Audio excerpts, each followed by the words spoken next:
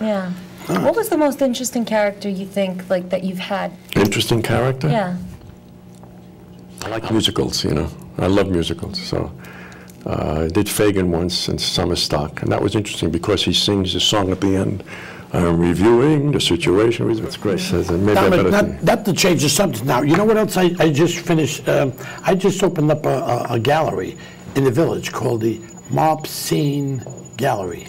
Right. What is it about? What's that well, about? we have, it's about Joey Gallo and other mobsters that have died around the country, pictures of where they were killed, yes. What families they were in, and we sell books and shirts and posters and what kind of wine. spiritual stuff? I have wine now, Right. Vinny's Vino. Oh, Vinny's Vino, okay.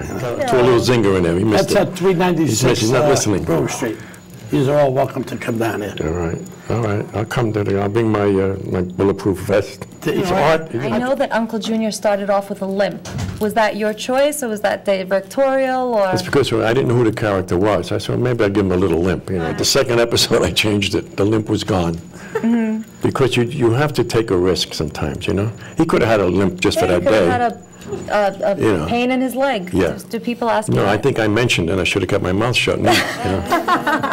We don't have much time left, but first of all, I want to thank Dominick. I can't thank you. I want to thank you, and I want to thank you.